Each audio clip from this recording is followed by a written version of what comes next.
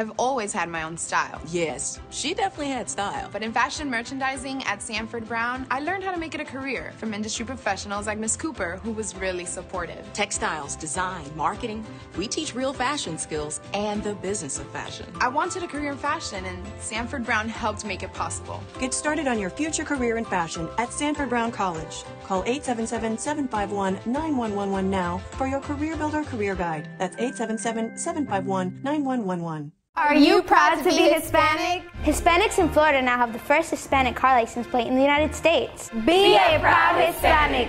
Put the Hispanic plate on your car. I want to be a doctor. I want to be a scientist. I want to be an engineer. I want to be a police officer. I want to be a professional dancer. By getting the Hispanic plate for your car, you will support scholarships and community programs. The Hispanic plate is available at any Department of Motor Vehicle office. Call now at 321-277-0850 or visit HispanicAchievers.org. Before I became a graphic designer, I thought I only needed to master the software. The computer can only do so much. But at Sanford Brown, Ms. McCarthy helped me develop my eye for design. She even shared her own professional experiences. The adventures of a real-life graphic designer. Prepare for your future career as a graphic designer at Sanford Brown College. Call 877-918-6444 now for your Career Builder Career Guide. That's 877-918-6444.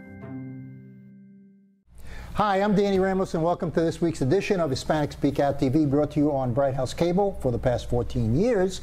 And we talk about issues of politics and community affairs, especially those that are pertinent to the Hispanic community. And I'm here with political consultant Jason Henry, and also superstar journalist Maria Padilla. Everybody knows Maria. Okay, guys, let's talk about, let me launch the first topic and then we'll roll with it. Val Demings. I was so disappointed when I was in the car on I-4, and I had to take a double take. I couldn't believe that she quit. Did you see it on the billboard that Val Demings, is that why you had to take a double take? No, man, no, man. I just saw it on the radio. I heard it on the radio when I was coming here, and I'm going, wow. Yeah. You know, why wow. couldn't you believe it? Huh? Why couldn't you believe it? Because I really, really thought that she had a good shot. I thought that she had a good shot. If she had the minority community lined up, you know, and I don't think it was a question of money either, because a lot of times, you know, politicians with a lot of money can lose. Yeah, it's strategy. It has a great deal to do with strategy. Absolutely. You touched on 2 points that are important. Number one, minority community wasn't necessarily all behind her. There were some sections or sectors of the minority community, specifically African American communities, that said, we're actually going to roll with Teresa Jacobs. We're not sure that we are going to give our vote or give our social currency to Val Demings because we're not sure what she's going to do for us. If you notice how her campaign trended toward the end, it was more towards middle of the road. There was really no passion behind what she was saying. But you know, I've noticed here in Central Florida that the so-called political consultants that get into these campaigns, they really, really lack grassroots guerrilla strategy. You know, they play it safe. They play it safe. You know, and they don't go bam. You know.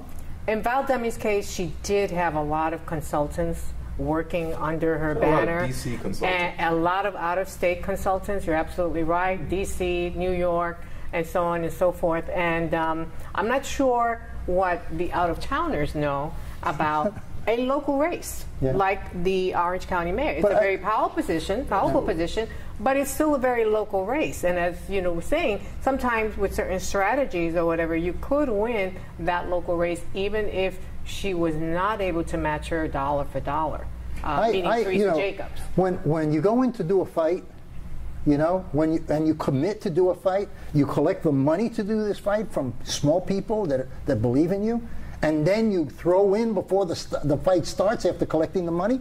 You know, it's got to be major disappointment for the next time around. I believe so. I think that she actually did do some damage to her political brand or her profile or however you want.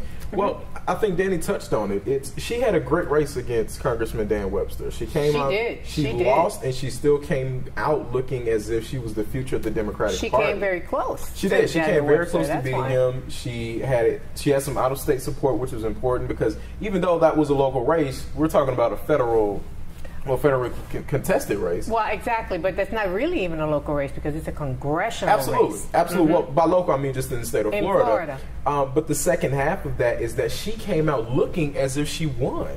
even though she lost and Webster kept the seat, it was Val Demings. What is she going to do next? With this one, she decided to get in the race really late in the game. It was January when she filed. Yes. Teresa Jacobs had already raised, what, $300,000, maybe $400,000 when she got into the race. In 2013, a lot of the Democratic endorsements had already gone to Teresa Jacobs. Again, I alluded to some of the minority support had already trended in her way.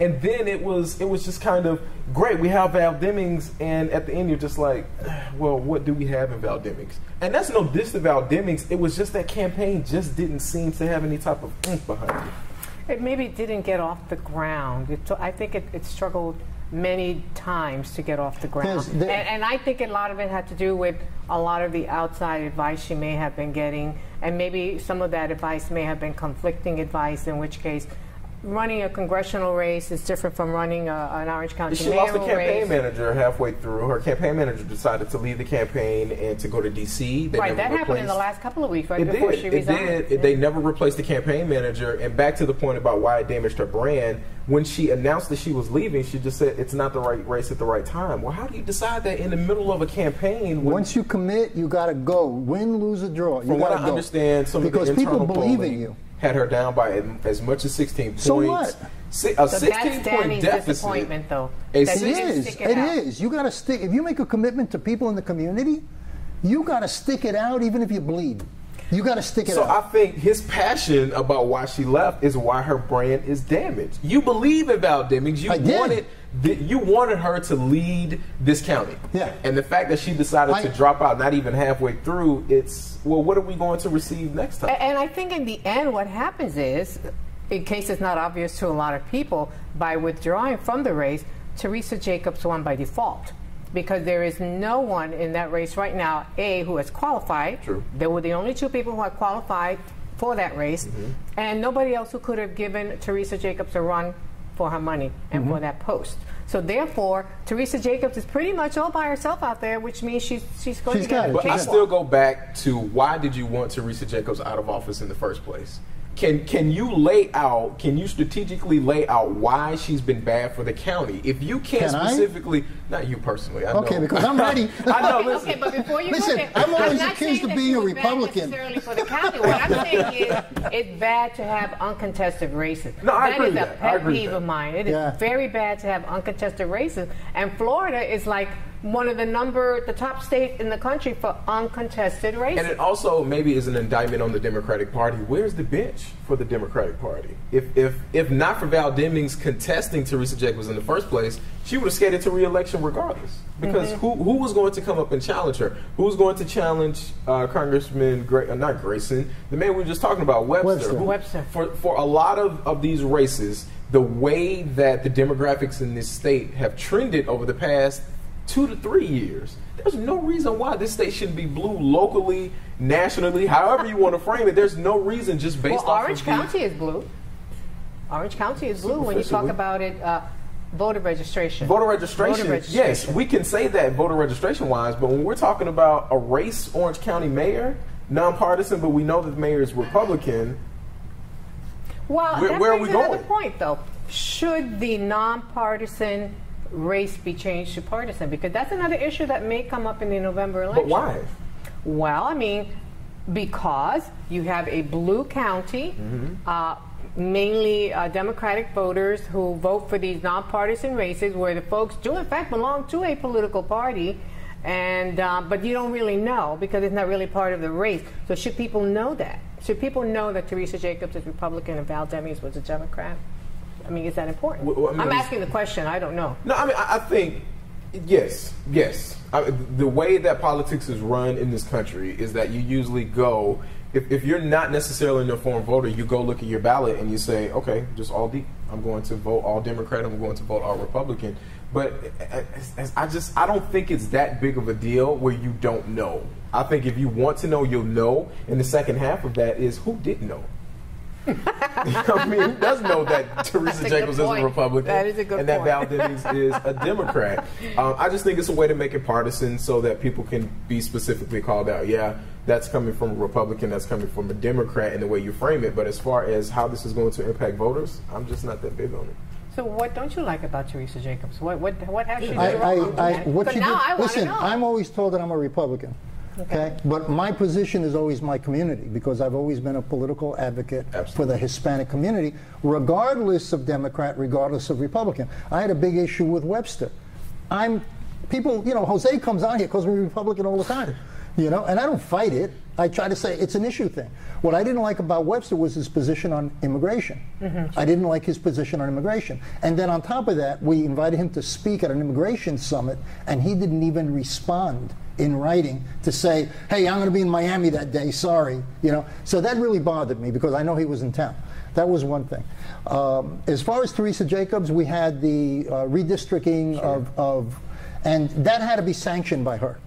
Well, it was her plan. Now, that was her plan. Her redistricting plan is the one that won the day. Yeah, and I did support Pete Clark, and I worked with Pete Clark, and I was very instrumental in District 3 to get Pete Clark. Now, he's a Republican, but I don't like the way she handled it or allowed it to happen. Okay, I don't like that, and that was against the community, because the community that didn't have to be done that way. Well, and you know what? And she may have an opportunity now to come forward and try to address that particular issue, especially in light of So what you're saying is that Teresa Jacobs has an open invite to this show to be interviewed by... Everybody has an open invite. Everybody has an open invite to be here. But what I was going to say is, in light of the Latino redistricting suit that was lost in the federal district court here in Orlando just a couple of weeks ago, she had said in one of the last Orange County Commission meetings that she felt that somehow they needed to address that because a sizable number of the population, meaning Latino, were feeling in reality, no matter what, they're putting off the inevitable. Because the Hispanic community in Orange County is growing at such leaps and bounds. They're just putting off the inevitable. You know, and Hispanics. What is that, though? What does that look like? What does the inevitable look like? The inevitable means that more than 50% of the population of Orange County is going to be Hispanic. It's going to happen. I don't know about 50%, but I but definitely if that does, 30, 40%. If that does, my curiosity is, what does that look like politically for Hispanics? Is it just a majority voting district? Is it more Latinos? It's going to be more Latinos in office. Just like when I first came here, there wasn't one Latino in office, not one. John Quinones was the first one. And wherever Hispanics started to cluster, they started to elect Hispanics. Okay? Listen, we're going to be running out of time. This was fun, but you know, we ran out of time. Let's do this again. Let's do it again. Let's do it again. Every show, to the Expressway Authority Board. Every show from now on, we do half the show to bantering and beating somebody up. What do you think? Should we, Jason? I think so. Yeah, let's go. All right. Before I became a graphic designer, I thought I only needed to master the software. The computer can only do so much. But at Sanford Brown, Ms. McCarthy helped me develop my eye for design. She even shared her own professional experiences. The adventures of a real-life graphic designer.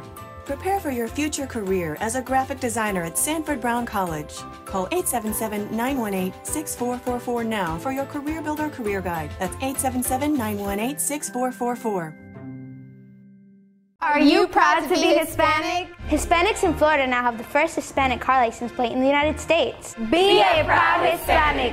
Put the Hispanic plate on your car. I want to be a doctor. I want to be a scientist. I want to be an engineer. I want to be a police officer. I want to be a professional dancer. By getting the Hispanic plate for your car, you will support scholarships and community programs. The Hispanic plate is available at any Department of Motor Vehicle office. Call now at 321-277-0850 or visit HispanicAchievers.org. I've always had my own style. Yes, she definitely had style. But in fashion merchandising at Sanford Brown, I learned how to make it a career from industry professionals like Ms. Cooper, who was really supportive. Textiles, design, marketing, we teach real fashion skills and the business of fashion. I wanted a career in fashion, and Sanford Brown helped make it possible. Get started on your future career in fashion at Sanford Brown College. Call 877-751-9111 now for your Career Builder Career Guide. That's 877-751-9111. Welcome back to the show. This is Hispanic Speak Out. My name is Lauren Chianesi, and this is my guest, Dorina Sackman, 2014 Florida Teacher of the Year.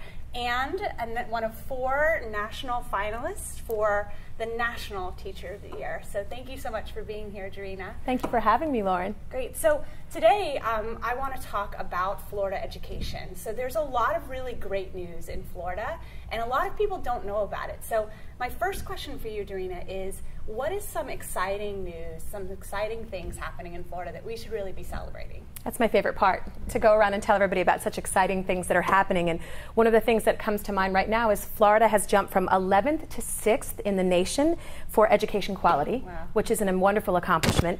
Another one is that we actually have the highest graduation rate in the nation for our Latino population. And that is so, it's fantastic because it's increasing and growing every single year. Another wonderful thing is that we are also second in the world to China in 4th grade reading, which is an incredible accomplishment. More so, though, is that in our own nation, Florida leads the nation in narrowing the achievement gap between our Caucasian and African American students. So in our 4th grade reading and math, and in our 8th grade reading and math, that's incredible accomplishments. That's amazing. And you don't hear that news. You hear bad news about Florida. You hear that Florida's the worst, or that we're compared to China. I mean, that statistics second, you said, in 4th grade Second reading? and 4th grade That's reading. Amazing. It's incredible because I think what happens is it's very easy to see the bad things first. I think that's just traditional sometimes in our cultures. But unfortunately, we really don't have enough of that good news out there. And that's why being an ambassador to education, as the Krista McAuliffe Ambassador to Education, I get to go around and share this amazing news. I mean, another perfect example is the National Education Teacher Quality. They actually talk about how we are twice ranked for excellence in teacher policy. We've had 5 national finalists, myself included, for National Teacher of the Year. Excellent teaching is going on. Accelerated STEM programs that have gone up in 5 years, 46%. Kids are getting interested in science and math, and teachers are passionate about teaching it. There's such great things if we just reach out to more people and say, these are the wonderful things that are happening. Great. Well, we're glad that we have you to spread the good news. So what other things are happening in Florida do you think that are happening kind of right now that are really exciting that people should be paying attention to? I love the word exciting also because of change, and that's exciting. And one of the things that are happening right now are our Florida standards. And the changes in our Florida standards, that in fact they're called the Florida standards, the 99 plus changes that were made because the community and everyone came together and said, what do we need to do to enhance our education system and our standards so that they meet the needs of every single child? Can you actually explain what a standard is? I think that's something that teachers know, but maybe viewers who aren't teachers or not parents of students in schools might not know what that term means. And the best way for me to explain what a standard is by saying what it is not. A standard is not telling me how to teach as an educator. A standard is a wonderful platform. It's a wonderful guide for myself that says this child at this stage should be learning this and should be mastering this at this point. From there, I take that standard and create wonderful lessons of differentiated instruction, culturally relevant education, and wonderful things that I can do in my own classroom as well as cross-curriculum with other teachers that will help the students think critically, think outside the box, with a non-biased education that these children can make their own choices and become globally competitive. So you said that you can, so you mean teachers are creating these lessons and these curriculums and they're doing the things that they need to do to make sure their students are learning the standards.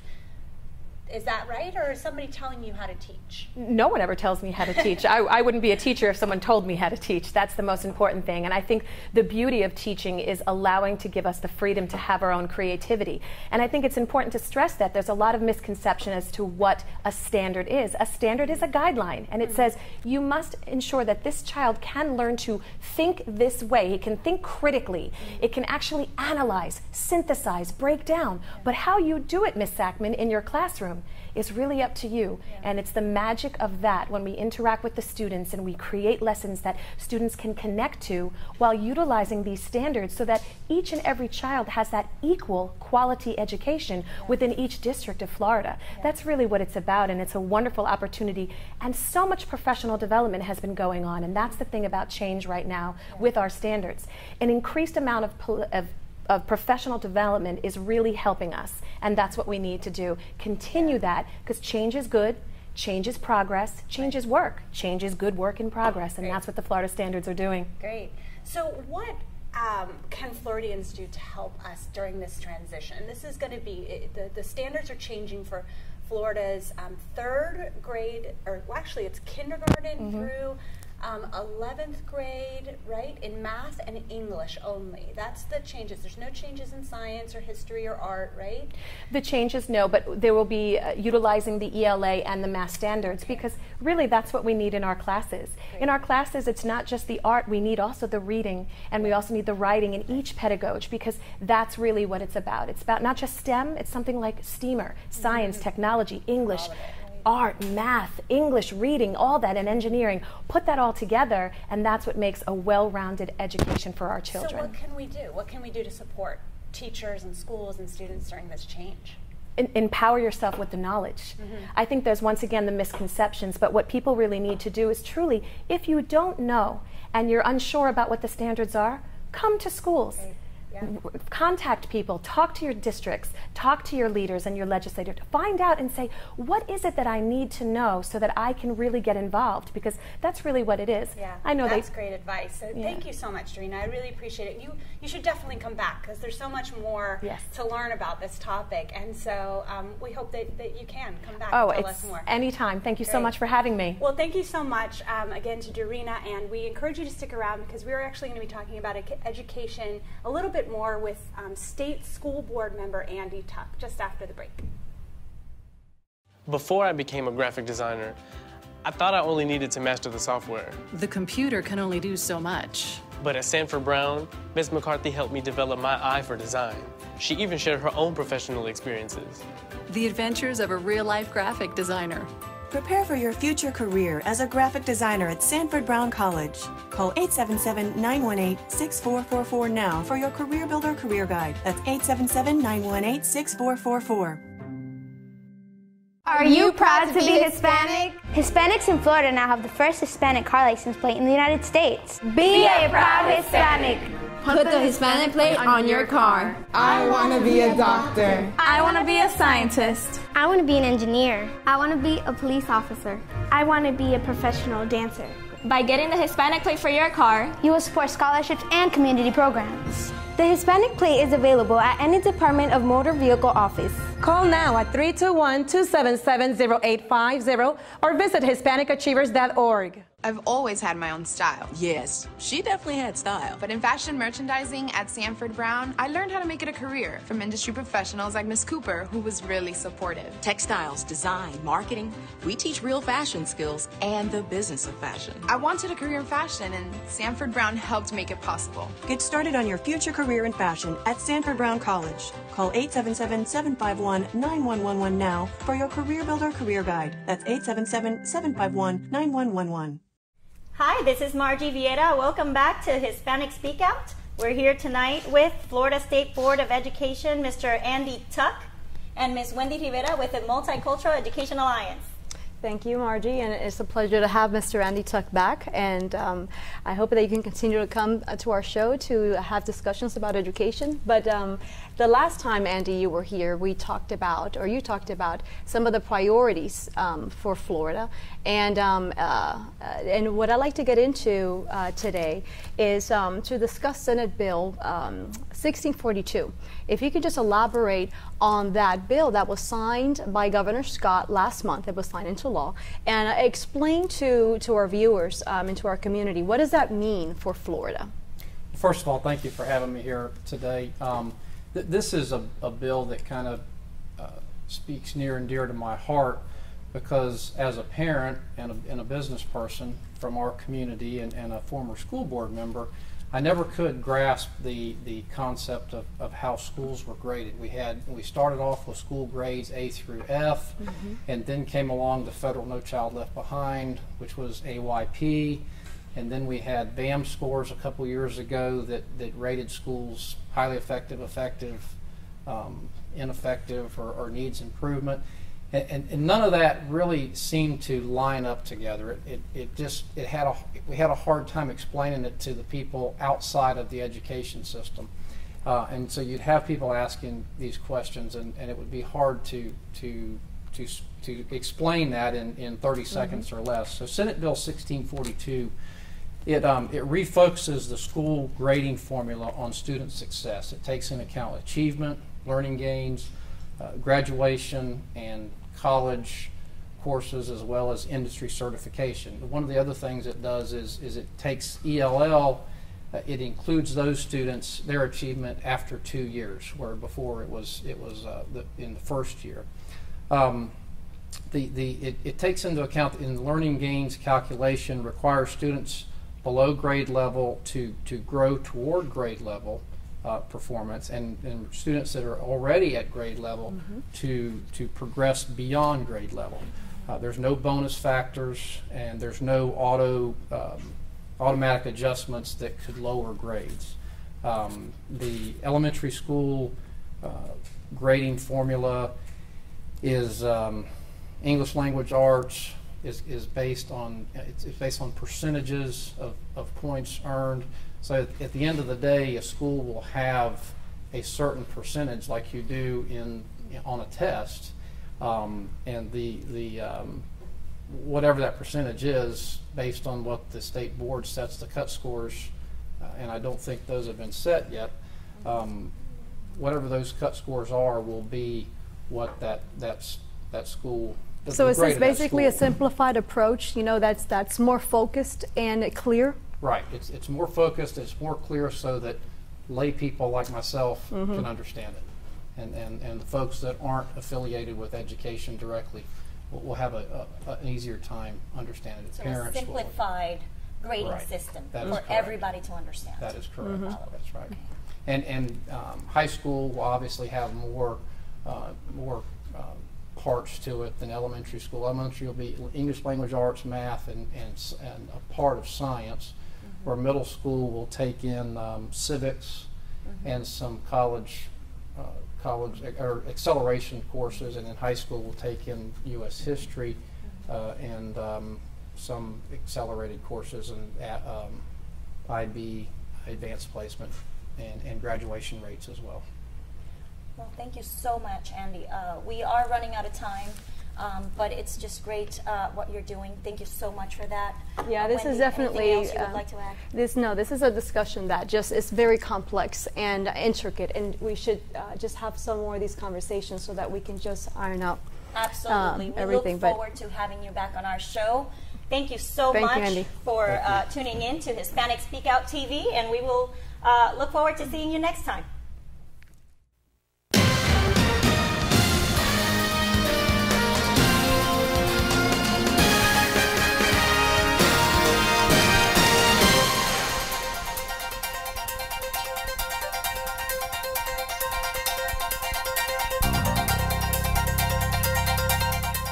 I've always had my own style. Yes, she definitely had style. But in fashion merchandising at Sanford Brown, I learned how to make it a career from industry professionals like Miss Cooper, who was really supportive. Textiles, design, marketing, we teach real fashion skills and the business of fashion. I wanted a career in fashion, and Sanford Brown helped make it possible. Get started on your future career in fashion at Sanford Brown College. Call 877-751-9111 now for your Career Builder Career Guide. That's 877-751-9111. Are you proud to be Hispanic? Hispanics in Florida now have the first Hispanic car license plate in the United States. Be a proud Hispanic. Put the Hispanic plate on your car. I want to be a doctor. I want to be a scientist. I want to be an engineer. I want to be a police officer. I want to be a professional dancer. By getting the Hispanic plate for your car, you will support scholarships and community programs. The Hispanic plate is available at any Department of Motor Vehicle office. Call now at 321-277-0850 or visit HispanicAchievers.org.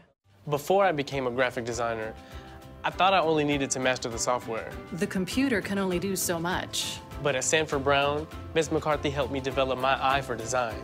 She even shared her own professional experiences. The adventures of a real-life graphic designer. Prepare for your future career as a graphic designer at Sanford Brown College. Call 877-918-6444 now for your Career Builder Career Guide. That's 877-918-6444.